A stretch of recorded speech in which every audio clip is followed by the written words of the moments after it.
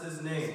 For the Lord is good, his mercy is everlasting, and in 6 days you shall labor and do all your work.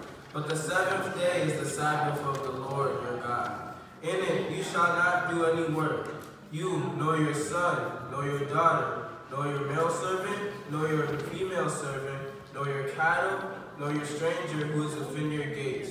For in 6 days the Lord made the heavens, the earth, and the sea, and all that in them is, and rested the seventh day. Therefore the Lord blessed the Sabbath day and hallowed it.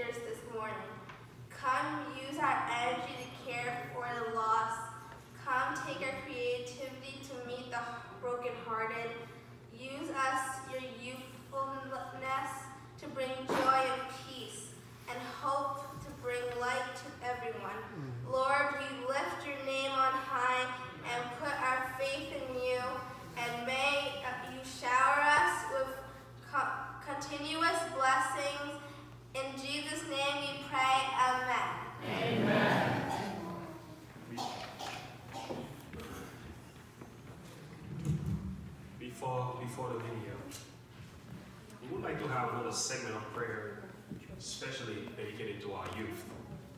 So may we have some of the elders to come forward. We want to rededicate our children to the Lord for the year of 2020. They're doing awesome work for God.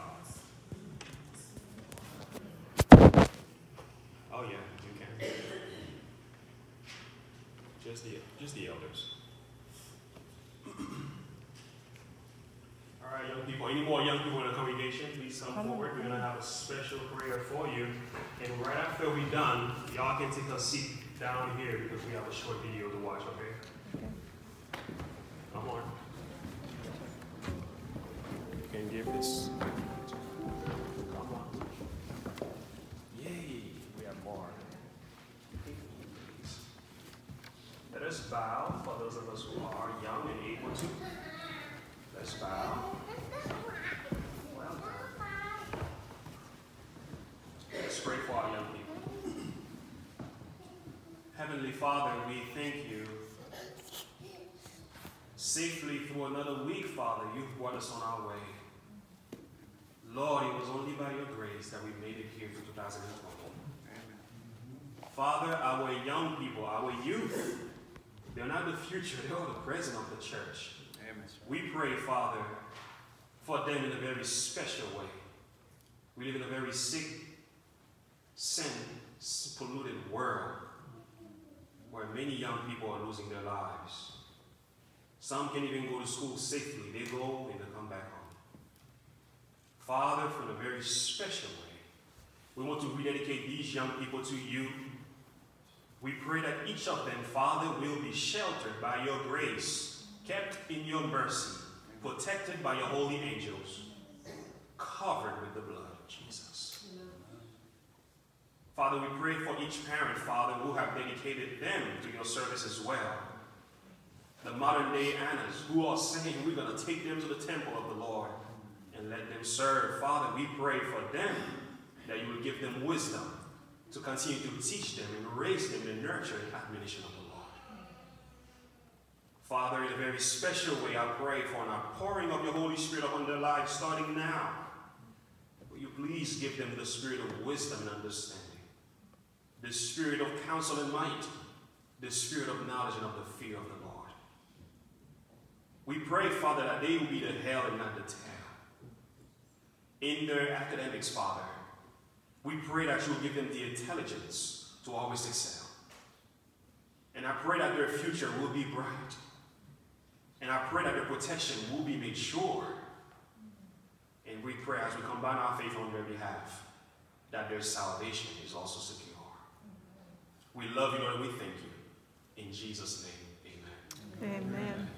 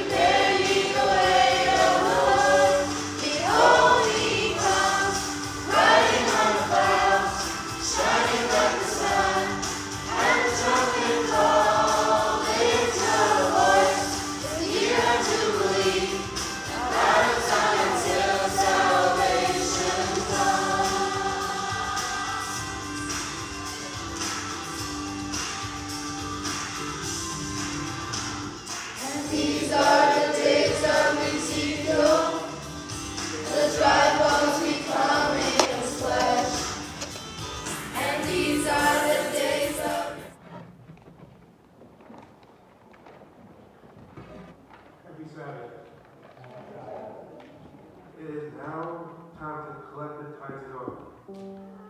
I will read a passage from 1 Chronicles chapter 29, verse 11 to 13. Blessed are you, Lord God of Israel, our Father forever and ever. Yours, O Lord, is the greatness, the power, and the glory, the victory and the majesty, for all that is in heaven and in earth is yours. Yours is the kingdom, O Lord, and you are exalted as head over all.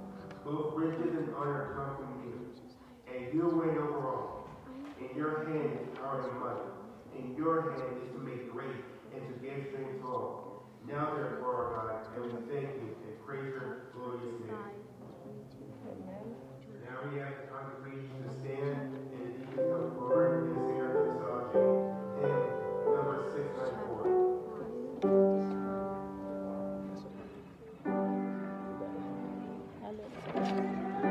From whom our blessings flow, praising all creatures here below.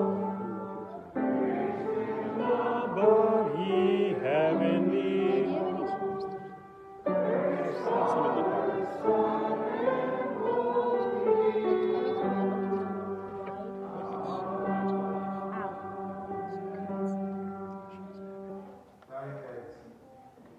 Dear Heavenly Father, we thank you for the opportunity to be here this morning in your church. We thank you for all that you have given unto us. You are the great provider and our source. Now is the time to step forward in faith and give our tithes and offerings. May the money collected help advance the gospel throughout the world and help bring our people to Jesus. Bless all those that were able to give and bless all those that weren't able. Lord, help us to be cheerful givers and to always think about others and ourselves. In Jesus' name we pray. Amen. Amen.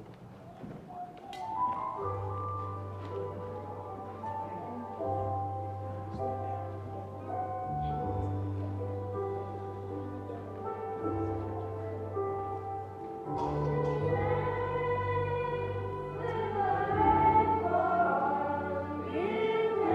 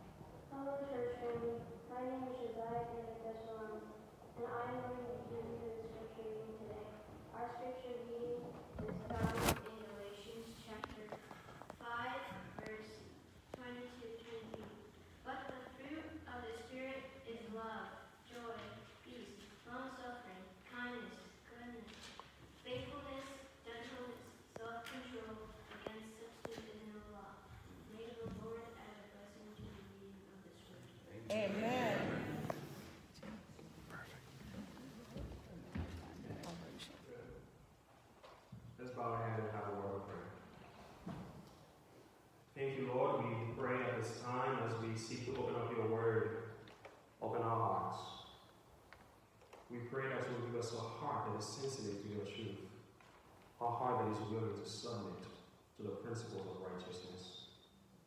Forgive us of our sins, Father, and help us to hear your voice at this moment. As you speak through the minds and the mouth of these young people, we pray as adults that we will hear your voice in spite of them. Lord, at this time, we please anoint their lips, that all things that need to be said will be said with power and will come directly from your heavenly throne. May Jesus be revealed to each one of us today. May we come to a deeper walk with him. In Jesus' name we pray. Amen. Amen.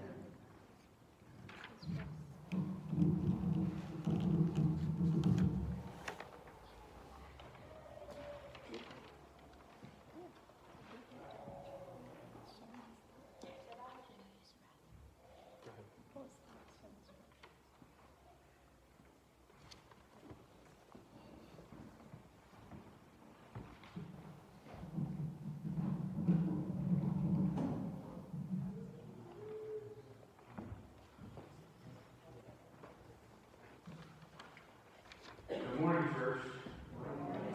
Happy Sabbath.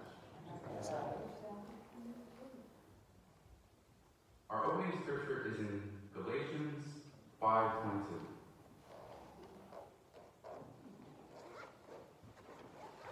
But the fruit of the Spirit is love, joy, peace, long-suffering, gentleness, goodness, faith.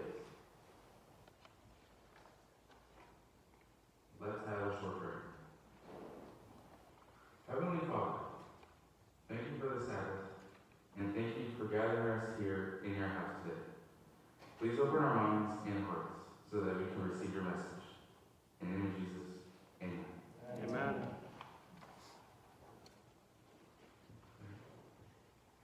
The Bible says that the first fruit of the Spirit is love.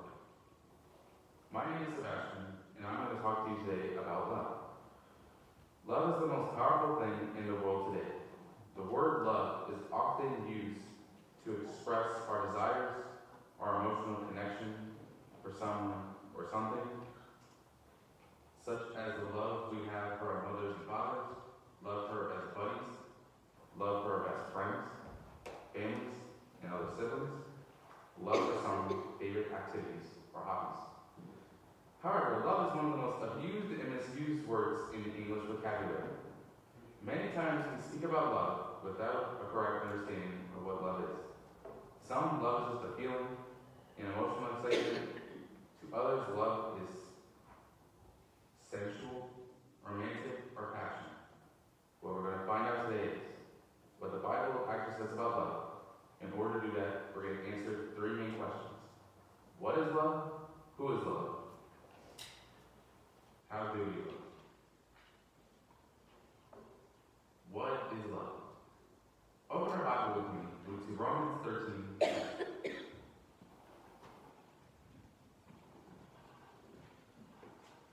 Love does no wrong to a neighbor. Therefore, love is fulfilling of the law. Based upon this verse, love is a principle. The 10th commandment shows us what love is. The law was written by God's own finger upon 2 tablets of stones. The first tablet shows us how to love God, and the second tablet shows how to love one another. Let's turn once again to our scripture in Matthew 22, verses 37 to 40.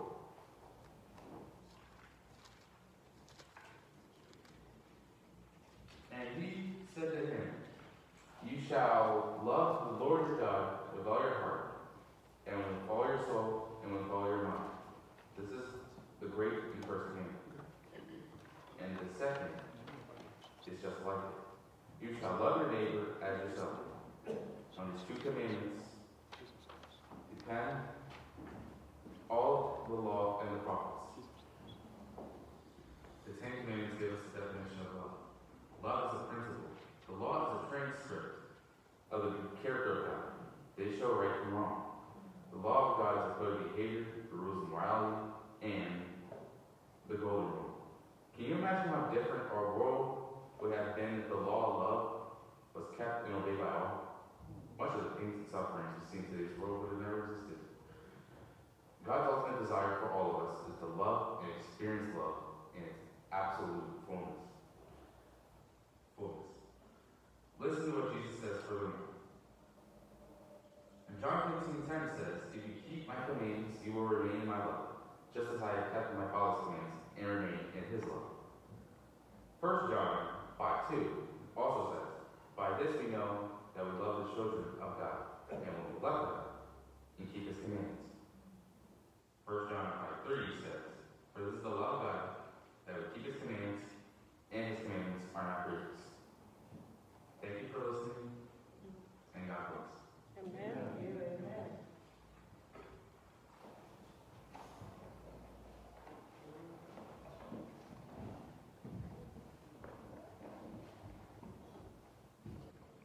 Who is love? Hello, my name is Andres, and I'm going to speak to you today about who is love.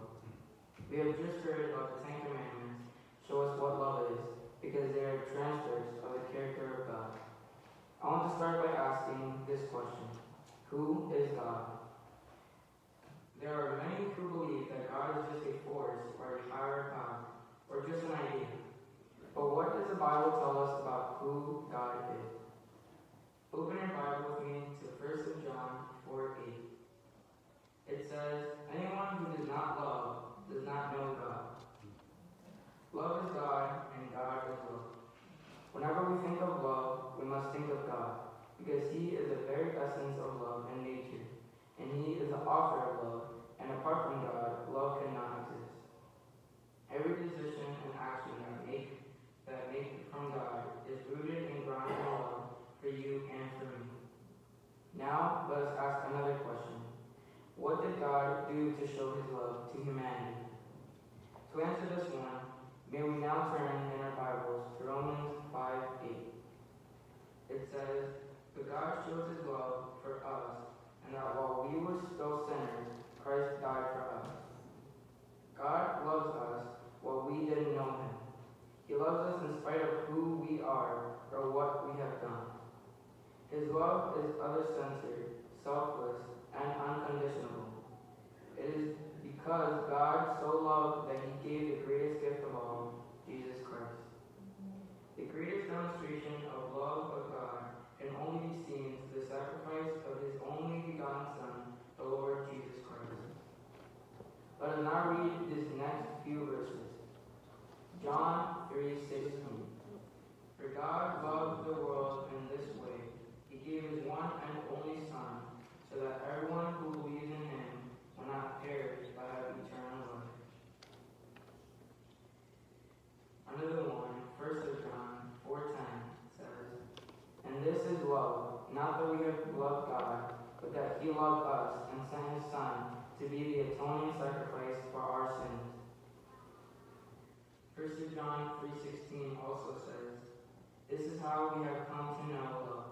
He, Jesus, laid down his life for us. We should also lay down our life for our brothers." In the book Steps to Christ, page 15, paragraph 2, by Ellen G. White says, "Such love is without a parallel. Children of the heavenly King, precious promise, theme for the most profound meditation. The matchless love of God for a world that did not love him. The thought has a subhuman power upon the soul and brings the mind into captivity of the will of God. The more we study the divine character in the light of the cross, the more we see mercy, tenderness, and forgiveness blended with equity and justice. And the more clearly we discern innumerable evidence of a love that is infinite and tender pity surpassing a mother's yearning sympathy for the wayward child." Thank you for listening, and God bless. Amen.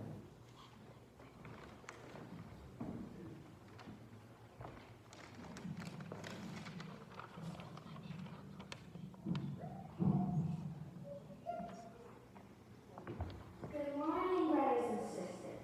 Good morning. We are going to talk about how to love as God loves. We have learned what is love and who is love. God is love.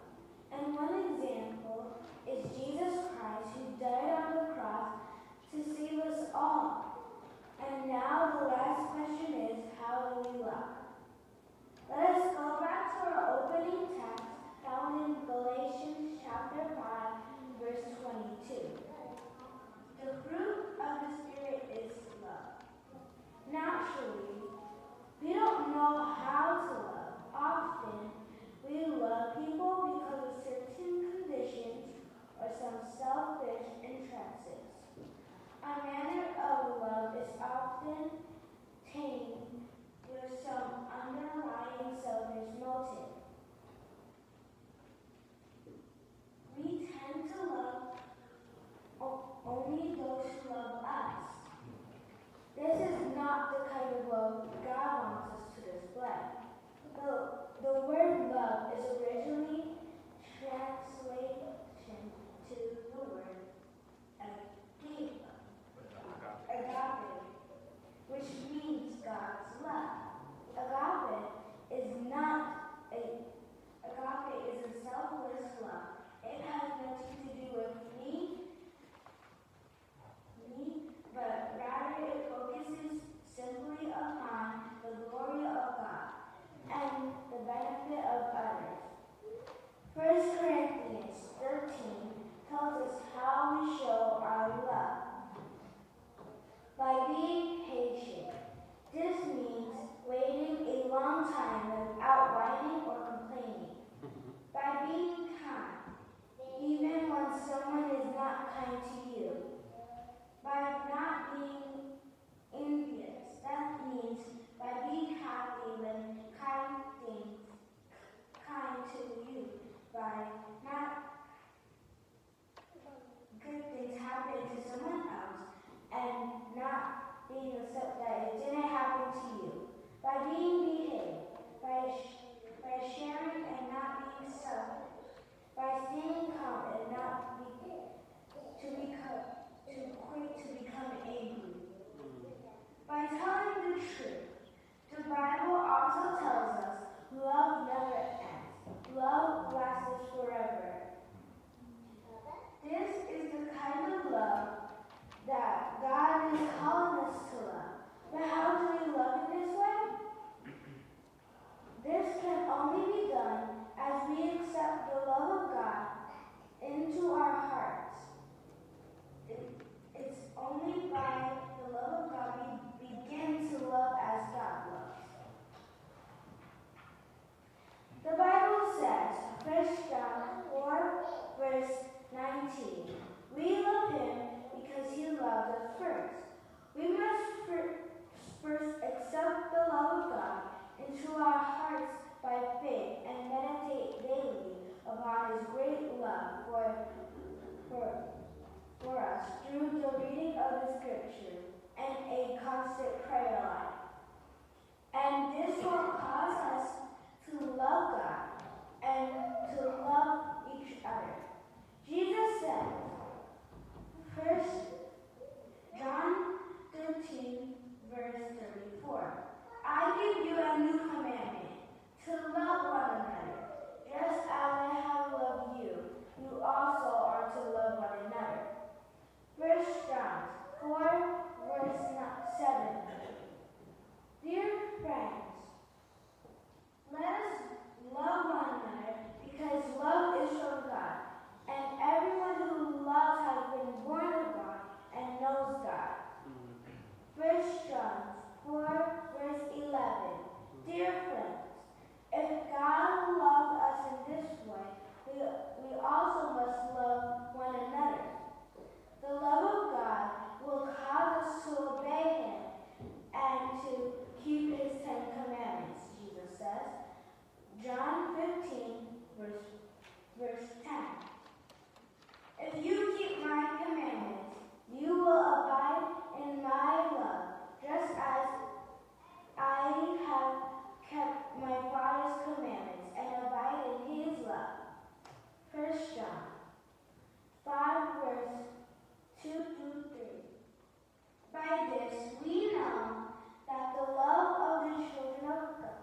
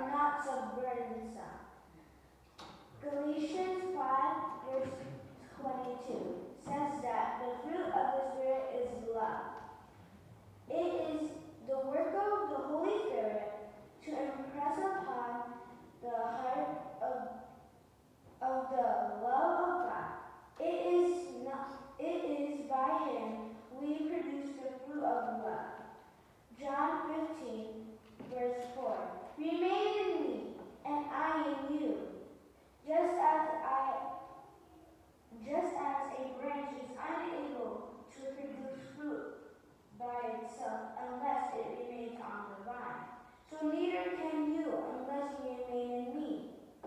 John 15, verse 5. I am the vine. You are the branches. The one who remains in me, and I in him, produces much fruit, because you can do nothing without me. Romans 5, verse 5.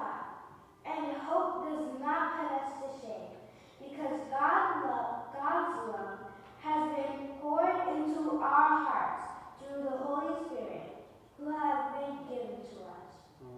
Thank you for listening, and happy Sabbath. Amen.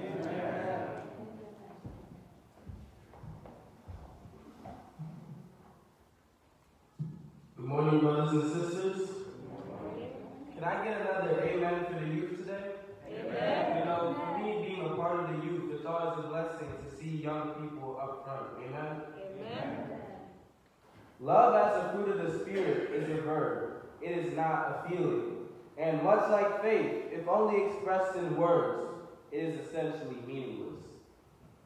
Though we like to hear the words, I love you, they mean nothing if the action does not display what you say. Remember, actions speak louder than words. Show people your love with your actions. The entire Bible is a love story, starting from creation of the world, through love for protection of the Israelites because of love, sending a Savior out of love, and Jesus' sacrifice in love.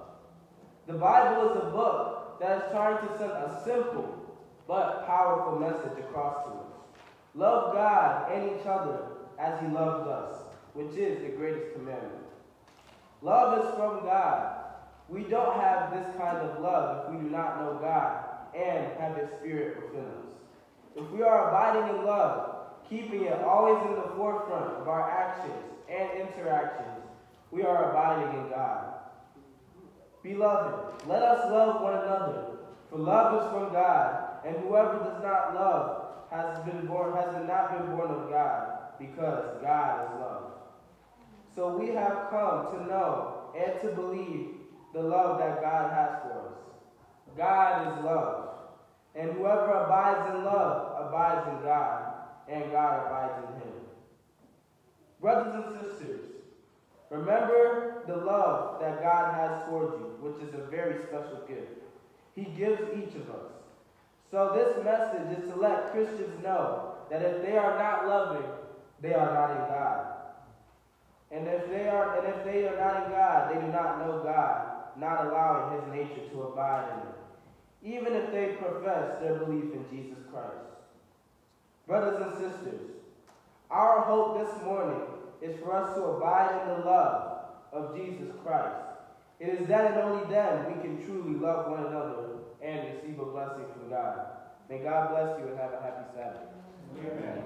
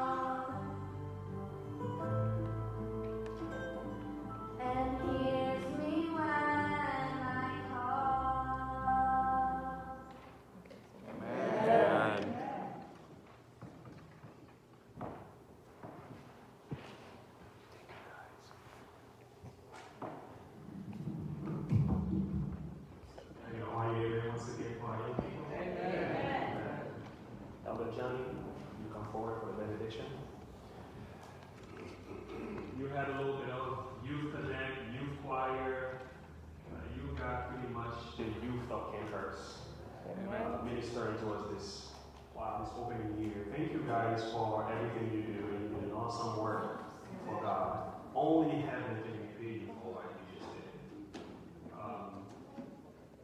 Just want to share a few words with Mark. Every other Friday we meet downstairs and we have Youth Connect. We have, this is not even half of it. There's a whole other group that are not consistently in church. And they all came from the community. And they come here because they're experiencing something special. They get to meet with each other. They get to spend time together. They get the Word of God. We also feed them. And they get to be themselves at Youth Connect. And they enjoy being down there. One of the issues we're facing right now is that we need help. It's me, my wife, Elder Johnny, and most time he can't come because he's on his work schedule. And Elder Marty. It's us three. Sister Alba is also in there, but she simply has some issues she's dealing with. So pretty much we need more hands on deck for these young people. So if God is pressing on your heart to be a part of ministry in the church, considering the youth, we're looking for more help down there. One thing I would ask you to do is continue to pray for them and get close to them. They're here and they want to be serving. Did you guys enjoy the service? Amen. And what we're hoping to do this year is to get them up there more often. And you're going to be seeing more of these smiling, beautiful faces ministering to us. Hopefully every quarter now, and that's the goal. And Elder Jenny, do you have anything else to say? Wow, there's not much more to say. I just feel blessed. I'm very happy that I can see how the young people are blossoming and how they're maturing. You can hear it in their voices. You can hear the confidence as they speak. There's nothing more reassuring to see young people standing for God. The energy, the talent, the things that they have that they can bring to a church brings life. And I implore everyone to please continue to support them. Every time you see them, mentor them, be a good advisor to them when you see them. As you know, young people, they have quite a bit of energy. And it takes a lot. It takes a lot of patience to deal with this kind of special ministry. But you know what? Our God is good. Because these young people that sometimes you see running and jumping and playing, acting crazy, look at them now. Singing and, giving a wonderful testimony of how wonderful God is. So my hope for 2020, a new year, is to have our young people to be more upfront, to do more, be more involved. And with the help of my brother Elder James and Elder Marty, we're going to make sure we keep pushing for that. So keep us in prayer. Keep our young people in prayer too as well. And let's give a big amen again to our young people again. Amen. Well, I tell you, I am very happy that the church is also being very supportive to our young people and also showing wonderful patience too. I want to close to have benediction with these words. I want you to not only keep us in prayer, but keep praying for our young people. As you know, the world is out there trying to pull them away from here. So we have to get on our knees and pray for our young people so they don't get distracted with what the outside world has. Let us have prayer. Gracious, loving Heavenly Father, we thank you for the opportunity that we could be here this morning to see our young people stand out and perform for your glory. We hope that everyone was blessed, that we're able to see the young people. We pray, Lord, that you will continue to uplift them, give them confidence, give them strength. And we pray, Lord, that you continue to administer and mentor to them so that they can be confident in your name. Lord, wherever they may be, let them to always know that they are a child of God. Whether they're in the communities, whether they're on the playgrounds, whether they're on school grounds. always help them to remember to put you first. It is you, Lord, who says in Philippians 4:13, I can do all things through God who strengthens me. And we pray that you will embed this theory in their minds, Lord, so that they will always know that you are there with them. They are not alone. We are not alone because we have a merciful, loving Savior that is here for us. We pray for our young. We pray for our church members. We pray for all those that are in need as well. We pray for those that are sick. We raise our beloved brother Chris to you at this time. We know the loss that he's experiencing. We keep him in prayer too as well, too, Lord. Lord, we pray for all those that are in despair. We pray for them. Lord, we ask as we leave this place to help us to be unified and strengthened by your love and your grace and your mercy. Help us to put you first in everything that we do. And may you help our young people, guide them, give them direction. In Jesus' name we pray. Amen. Amen.